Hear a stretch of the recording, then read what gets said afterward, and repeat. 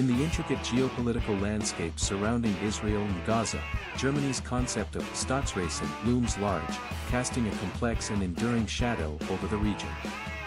This principle, deeply ingrained in German politics and foreign policy, has profound implications for the dynamics and decisions concerning Israel and Gaza, stirring debates and shaping diplomatic relations.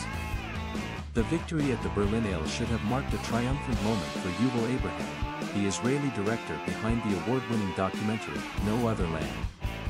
His film, which sheds light on the Israeli army's actions in the West Bank, garnered acclaim for its poignant portrayal of a contentious issue.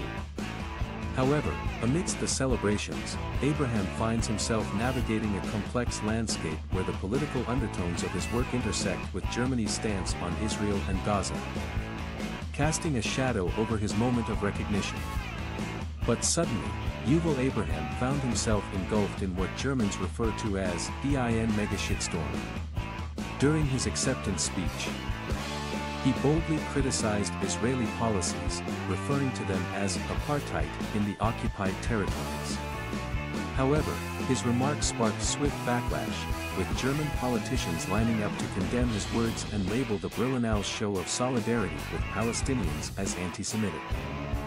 Abraham's moment of triumph quickly transformed into a contentious debate about free speech, political sensitivities, and a delicate balance between artistic expression and diplomatic relations. As tensions continued to rise, Yuval Abraham revealed on X that he had become the target of death threats following his controversial remarks. To compound matters, a right-wing Israeli mob descended upon his home, intimidating close family members who were subsequently forced to flee for safety.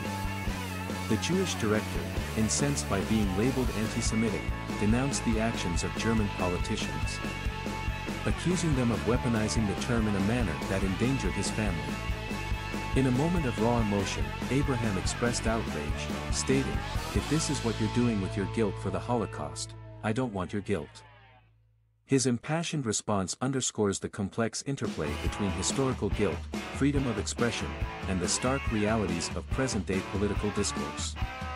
The Berlinale scandal has laid bare an uncomfortable reality about Germany. The mere act of criticizing Israel is increasingly perceived as anti-Semitic by certain individuals in positions of authority. This shift in perspective has left Germans grappling with a moral and political dilemma, exacerbating social divisions and eroding the nation's credibility, particularly in the eyes of the global South. As Germany wrestles with the implications of this polarizing stance, it faces a critical juncture in navigating its historical responsibilities, contemporary political dynamics, and its role on the global stage.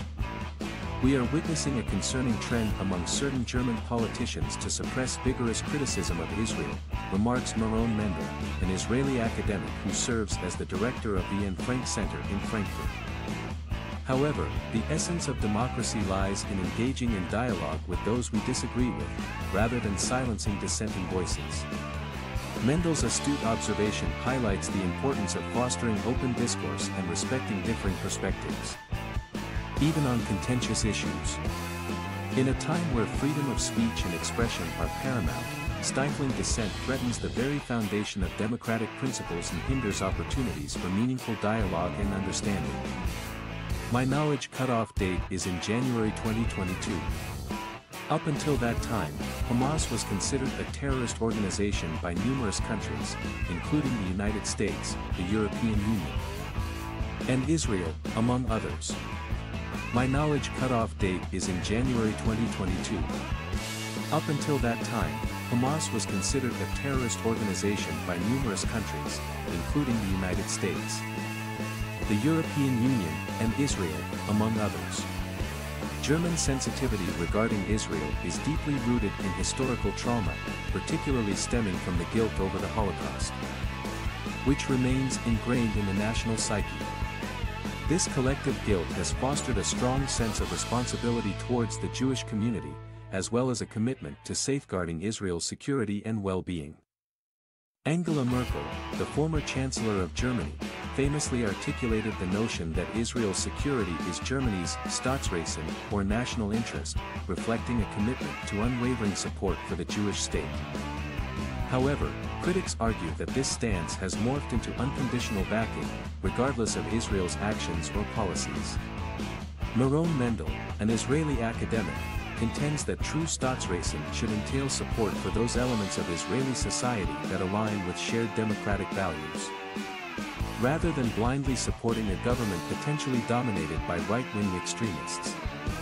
As Germany grapples with its complex relationship with Israel, it faces the challenge of balancing historical responsibility with the imperative to uphold democratic principles and human rights. In recent weeks, Berlin's once steadfast solidarity with Israel has shown signs of wavering. Horrified by the staggering death toll, with over 30,000 Palestinians killed in Gaza since Israel initiated its offensive, German officials are increasingly vocal about the dire situation unfolding in the region. Describing the conditions in Gaza as catastrophic, they are calling for urgent humanitarian action, including demands for a ceasefire and increased aid access from Israel. However, amidst these calls for assistance, there remains the persistent tendency to shield Israel from criticism.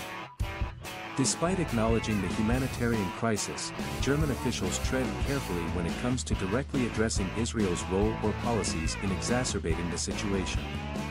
This delicate balance underscores the complexities of Germany's relationship with Israel, as it grapples with the imperative to provide aid while navigating political sensitivities and historical responsibilities.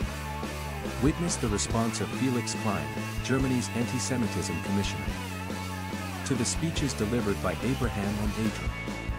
While acknowledging the right of artists to express their opinions freely, Klein emphasized the importance of the Berlinale promptly issuing a statement reaffirming Germany's stance on the Israel-Palestine conflict.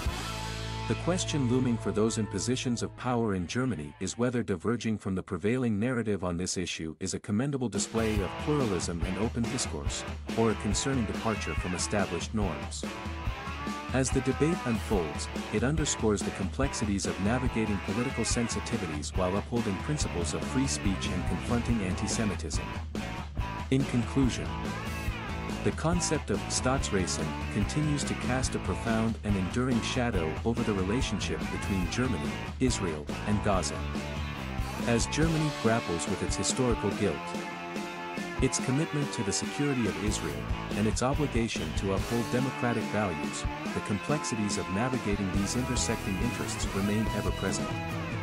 While striving for solidarity and support, Germany must also navigate the delicate balance between political sensitivities and the imperative to address humanitarian crises in Gaza.